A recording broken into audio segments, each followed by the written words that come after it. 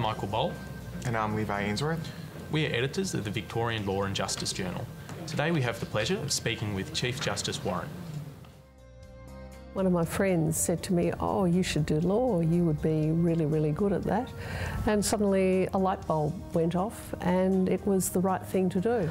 I went from completing year 12 straight into law school. I did not find the transition of studying pure law subjects such as torts, administrative law and those sorts of things easy. Property law, trust law were things that I did not glide into. Some of my friends did. It involved a complete change of thinking and a different form of intellectual rigour.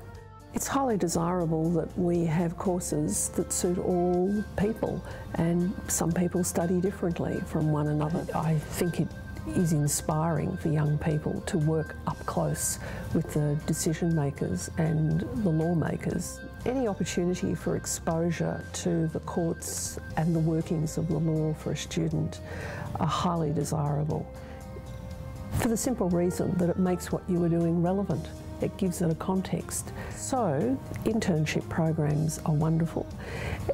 You can never underestimate the benefit of working with judges. If you can get on your feet and argue a case, present a submission, each time you do it, you get better at it.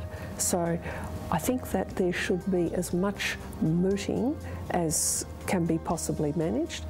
I certainly encourage students to arrange their own informal meeting. Lots of it that can be done lunchtimes and after hours, on weekends.